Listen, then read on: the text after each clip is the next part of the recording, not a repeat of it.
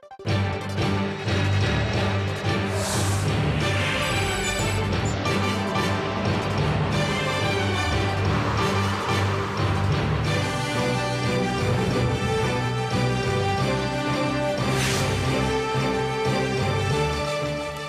everyone and welcome to ARIRANG News, live from Seoul. I'm Laah Hyun-kyung. The stories we are following at this hour. South Korea's unification minister Ryoo Kihl-jae embarks on a trip to the U.S. to discuss policies and issues related to North Korea, including a possible lifting of sanctions on Pyongyang. The IOC president says why not let Japan hold some events for the 2018 Winter Olympics. Korea's host city of Pyeongchang reportedly says that will be unlikely. And it's no longer limited to songs and dance moves or acting. The Korean wave, or Hallyu, propelled by entertainment giants, is becoming much more diverse. And we will get to just how much more diverse shortly. But first, the trip to the U.S. by South Korea's unification minister Ryoo Kihl-jae. Now, he will stay there for a week and meet with senior American officials to discuss North Korea issues. The visit comes as Seoul seeks to find a new momentum to improve inter-Korean ties. ARIRANG's Hwang Sung-hee has more. In Washington, South Korean Unification Minister Ryoo Kihl-jae will meet with senior officials, including Undersecretary of State for Political Affairs Wendy Sherman and lawmakers vocal on North Korea issues such as Ed Royce and Marco Rubio. His trip marks the first visit to the U.S. by a South Korean unification minister since 2011 and comes as Seoul seeks out new momentum in inter-Korean relations. A senior South Korean official told reporters that the government must actively consider incentives for North Korea to resolve the issue of war-separated families who are now in their 80s and 90s. Stressing its utmost importance, the official said it would be an international shame if the government failed to resolve the matter. Although he did not elaborate on what the incentives could be, it's widely speculated South Korea is considering the lifting of economic sanctions imposed on the North in 2010. The sanctions came after North Korea torpedoed a South Korean warship, killing 46 soldiers. The official stressed Pyongyang must apologize for the attack for the sanctions to be lifted, but added all issues will be open for discussion if the two Koreas meet for talk. Pundits say the South Korean government should seek a package deal that includes an apology from the North for the 2010 attack, the lifting of sanctions, and the issue of war-separated families for a much-needed breakthrough in inter-Korean relations. Hwang Sung-hee, ARIRANG News.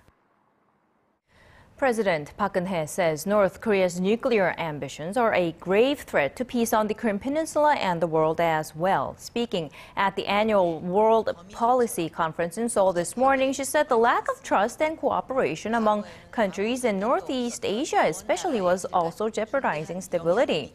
To turn the tide, President Park reintroduced her vision for creating a trust politic by which trust and cooperation would be developed through non-political exchanges between the two Koreas and countries in Northeast Asia and Eurasia. She also reiterated her drive for reunification, saying a unified Korea would bolster global governance for world peace.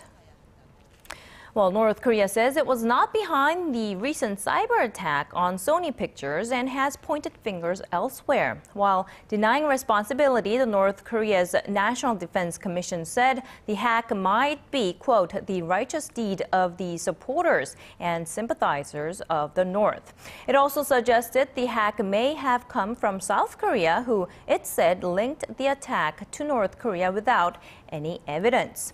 Last week's cyber attack completely paralyzed Sony Pictures' computer systems and leaked a handful of previously unreleased films onto the internet. The interview, although in a comical way, depicts the assassination of North Korean leader Kim Jong-un and is due for release in the United States later this month. Now, the host city for the 2018 Winter Olympics, Korea's Pyeongchang, has been given the option of letting other Japanese cities hold some of the events. This suggestion was made by the IOC president. Pyeongchang has the final say, and the organizing committee says it's highly unlikely. Song Ji-sun reports. It took Pyeongchang 3 attempts to win the rights to host the Winter Olympics. But when the flame is lit and the Games get underway in February 2018, some of the events could be taking place elsewhere. The International Olympic Committee has offered the Pyeongchang Organizing Committee the chance to host some of the events in other countries. The decision will be Pyeongchang's to make, though. The IOC's Coordination Commissioner Gunilla Lindberg told AP that Pyeongchang gets the final say on whether the Games stay within the city or whether it takes the opportunity to host some events elsewhere. These proposals are part of the IOC President Thomas Bach's package of reforms dubbed Agenda 2020. The agenda is part of the IOC's bid to change the Olympic Games to better adapt in the changing world for financial and sustainability reasons. If we do not address these challenges here and now, we will be hit by them very soon. If we do not drive these changes ourselves, others will drive us to them. According to the IOC, hosting sledding events in pre-existing venues would save Pyeongchang $120 million in construction costs and up to $5 million a year in maintenance. After voting on Agenda 2020 on Monday and Tuesday, the IOC will hand over a list of potential cities to the Pyeongchang Organizing Committee, which has until March to make its decision. The candidates include Nagano in Japan and Salt Lake City in the U.S., as well as 10 other sites in Europe, America, and Asia. Pyeongchang organizers are said to be looking at all available options, but say long-term plans have been drawn up for the venues and construction has already begun. 송지선, ARIRANG News. An American legislator says the proper name for Korea's easternmost islets is not the Leoncourt Rocks or Takeshima, but Dokdo. Our Shin Se-min tells us more about the congressman and what he had to say about other issues surrounding the Korean peninsula. An 11-term U.S. lawmaker is making clear where he stands on a number of issues that have placed South Korea at odds with neighbors. In a wide-ranging interview with Seoul-based Yonhap News Agency, Congressman Ed Royce, who is chairman of the House Committee on Foreign Affairs, said that understanding the past is key to understanding the present.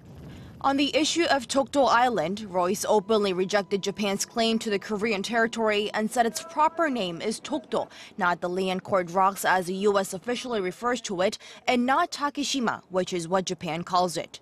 It's a rare assertion since the U.S. government takes no official position on the issue. Royce also slammed Tokyo for repeatedly declining to take responsibility for forcing women into sexual slavery before and during World War II. Calling it as horrifying as denying the Holocaust, Royce said Japan needed to admit history as it occurred to make for a better future. Regarding North Korea, Royce said he has introduced legislation that calls for stronger financial sanctions on the regime. The North Korea Sanctions Enforcement Act passed the House earlier this year and currently awaits approval by the Senate, although passage is unlikely in this current Congress. If the bill doesn't pass, Royce said he would reintroduce it once the new Congress comes in. In the meantime, the veteran lawmaker said Washington, Seoul, and Tokyo needed to work more closely with one another to maintain pressure on North Korea over its human rights violations and repeated provocations. Shin Se-min, ARIRANG News.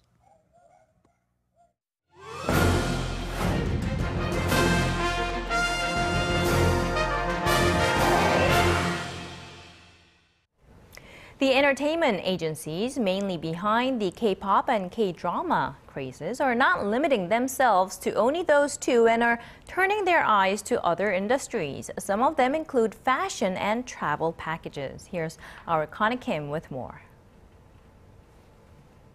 Big Bang, Girls' Generation, Super Junior.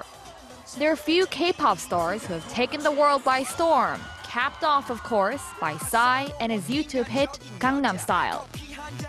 Behind every great act in Korea is an entertainment agency that cultivates and promotes them. And leading the pack is YG Entertainment, one of the powerhouses driving the so-called Hallyu or Korean wave. Founded in 1996, it created a success formula with idol groups like Big Bang and 21 and went public on Korea's tech-heavy Kosdaq stock market 3 years ago. YG now boasts annual revenue of some $104 million, more than 250 employees, and more than 20 artists under its belt. On the back of their success, entertainment giants are now branching out to other businesses. In September, YG launched apparel brand Nonigan, using its fashionable artists who influence fans all over the world to market it. Through pop-up stores in Italy, Hong Kong, and China, it aims to rake in $90 million by 2017. I've always thought that fashion and music go in line together. When we think of Big Bang and 21, we think of their songs, but behind their performances, it's their styling and fashion that makes them a whole. It even jumped on the popularity of Korean cosmetics with its own line, Moonshot, targeting K-pop fans with Asian facial features. Recognizing YG's growth potential, French luxury goods giant LVMH has announced it'll invest up to $80 million in the company. While YG may be at the top right now when it comes to branching out, it's not the first. SM Entertainment, a Hallyu pioneer, started diversifying its business 2 years ago. It acquired travel agency BTNI, offering music fans special concert tours in Korea. And last year, SM collaborated with publisher Design House to release the lifestyle magazine The Celebrity, printing an average of 80,000 copies a month. As these SM and YG are entering these businesses, they could probably see some synergy when they utilize their artists in those areas. And as from customer standpoint, if they get more touch points. Market watchers say it's important for them to keep their capital flowing, as it's too early to call these ventures a success. To promote their new businesses, it's also vital to keep the K-pop boom going. In addition to reaching out to other industries, it's important that they stick to their original source of profit, producing good music to expand their fan base worldwide. If YG and SM's new business ventures enjoy the same success that K-pop has, it'll not only provide a new source for profits, it'll also give a boost to a new kind of Korean wave. Connie Kim, ARIRANG News. In the year 2012 for Korea was at its record high. All of the day's important events close to home and around the world. Join Laah Hyun-kyung live from Seoul. Shopping market thinks the true meaning of creation shines through. With household debt piling up to a record high, financial regulators are seeking ways to control it while at the same time promoting domestic consumption. Government policymakers have been urging the Bank of Korea to cut its key interest rate one more time following 2 rounds of cuts this year to help bolster domestic demand. But the central bank has expressed concern that such expansionary monetary policies risk making the debt problem spin out of control. Now, the easing of regulations over mortgage loans earlier this year has been widely blamed for the recent increase in household debt, which hit a new high of $950 billion in September. They used to be focused on TVs and newspapers and then all over the internet, and now they are migrating to the mobile sector. The amount spent on mobile advertisements is growing at a rapid pace in Korea. Kim Hyun-bin has the story. The internet prompted advertisers to reallocate big chunks of their budgets from television to online media. Now, they have shifted their focus to the mobile phone advertising market. It's a market that has grown significantly here since the advent of the smartphone. And experts believe it's only a matter of time before the trend set by Korea will be followed by other nations. According to a new report by U.S. market research, eMarketer, the amount of money spent on mobile advertisements made up more than 38% of all online ads taken out by Korean businesses this year. That's up 18 percentage points from 2013, and well above the international mean of 26% for this year. But there's plenty of room for growth. The report predicts that mobile advertisements will surpass online advertisements by the end of next year, and will make up more than 73% of the total online market by 2018. When the international average will approach 60%. Expect a similar boom in the mobile payment transaction market. In the first quarter of 2013, the market stood at little over $1 billion in Korea. Just months later, By the end of the third quarter, the number has soared more than threefold to roughly $3.5 billion. With smartphones now in the pockets of so many people, expect advertisers and businesses to continue tapping into them, with hopes of reaching as many potential customers as possible. Kim Hyun-bin, ARIRANG News.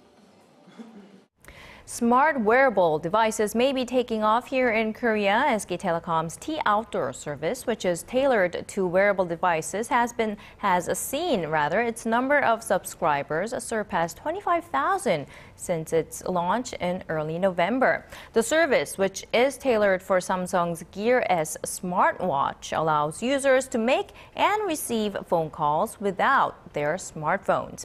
Another data plan by KT called Ole Wearable is also drawing strong interest. Within a month of going live, the service added more than 10,000 subscribers. LG U+ says it's planning to launch its own wearable device plan soon as well.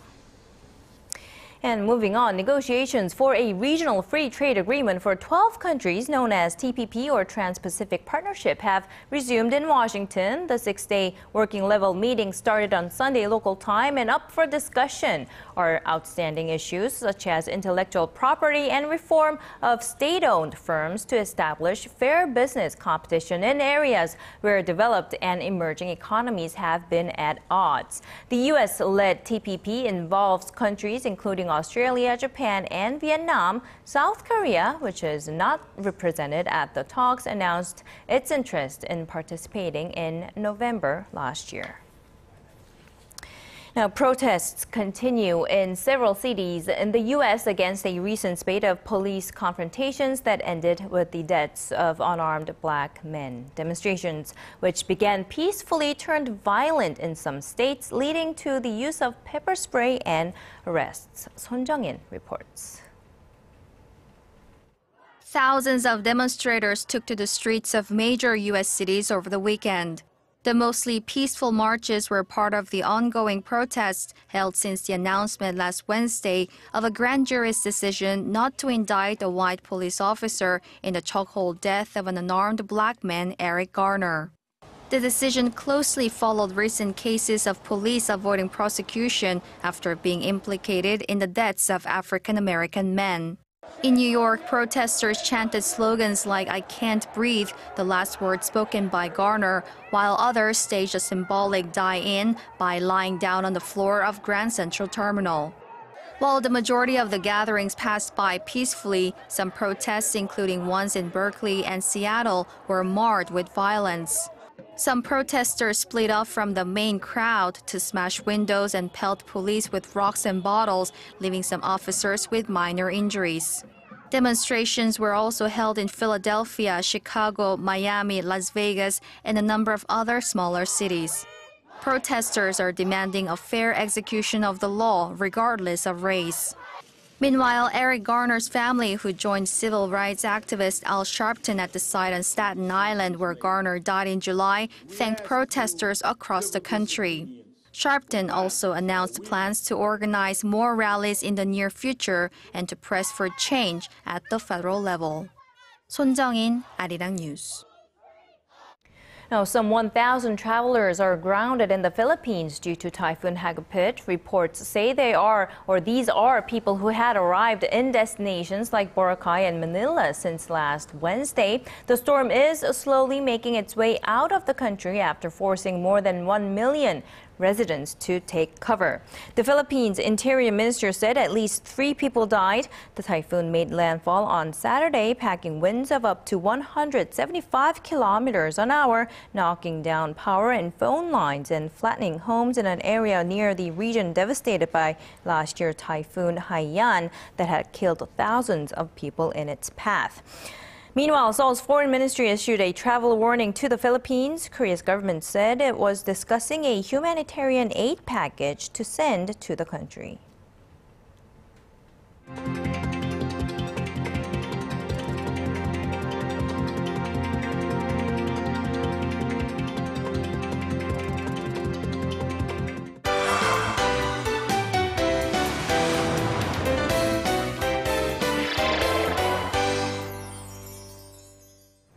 Well, it's always a treat to see a movie you grew up with or enjoyed years ago. A few very popular movies from the 90s and the early 2000s have been re-released. Our Im Yoon-hee joins us today with some of the details. Good afternoon, Yoon-hee. So I'm curious, which movies are we going to talk about today? Well, that one you'll have to wait to find out in my report. But with the digital age, many things are being what's called digitally remastered. And so that includes anything from movies to albums. So a couple of newly digitally remastered cinema favorites have been released. And to find out what movies these are, take a look. Set against the beautiful beaches of New Zealand, Ada is a mute piano player who has just been sold by her father to a new husband. She speaks through the piano and through sign language interpreted by her daughter. The Piano was a hugely successful film when it first debuted in 1993, and now over 20 years later, it's been remade into a digital version. This movie shows what women truly want, seen through a piano. The rainy scene on the beach with the piano has so much heartbreak and inspiration. Another movie recently re-released is The Lovers on the Bridge, a French film about two homeless people who fall in love in Paris. One is addicted to alcohol, and the other is losing her sight. But despite the hurdles, the two still manage to find romance in the city of love. One of the most successful Japanese movies of all time, Howl's Moving Castle is an Academy Award-nominated film that captivated the hearts of millions around the world and is now another digitally remade movie to hit theaters this holiday season. It's very interesting and stimulated the imagination once again. The characters were impressively reinterpreted. 'Tis the season for family and a time to enjoy the present as well as the past. These movies were beloved decades ago and are stirring up those same sentiments once again for families everywhere.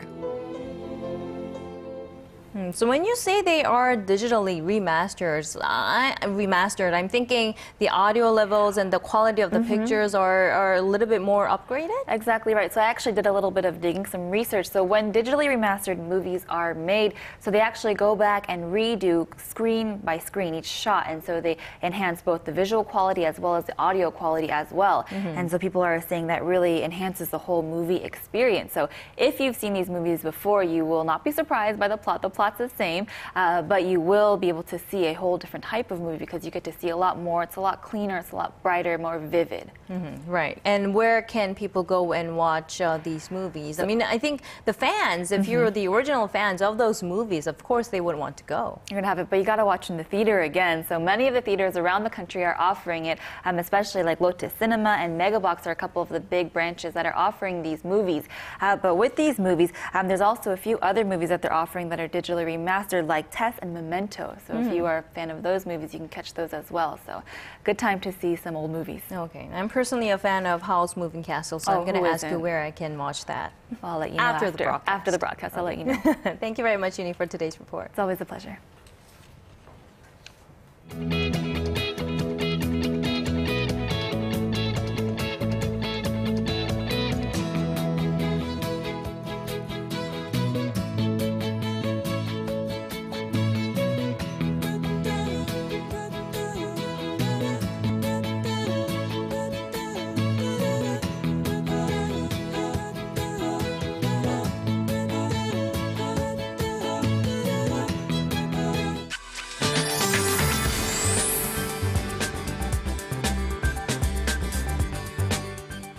Good afternoon. The early morning snow has moved out from the peninsula and the whole nation can expect to have clear blue skies throughout the day, and it's pushing the temperatures to relatively mild levels. And I'm sure as many of you have noticed, it's turned much warmer today. Afternoon temperatures will finally rise above the freezing mark here in the capital, topping out at 3 this afternoon, and other regions will also have a warmer day. So let's take a closer closer look. Cities like Daegu and Gwangju should peak at 7 and 8 this afternoon, and Busan will top out at 9 under lots of sunshine. And as for the other regions, Jeju Island will be getting up to 10, while Daejeon and Dokdo see highs of 4 and 5, respectively. Now, we'll get a break from the severe cold snap for the next couple of days, but as we head into the end of the week, things will get very cold again, so please beware of that. That's all for me today, and let's send it back to Hyun-kyung in the studio. Well, thank you, Ji-hyun, for that. That's ARIRANG News for now. Thanks for staying with us. I'll join you again from Seoul at 4 p.m. Korea time.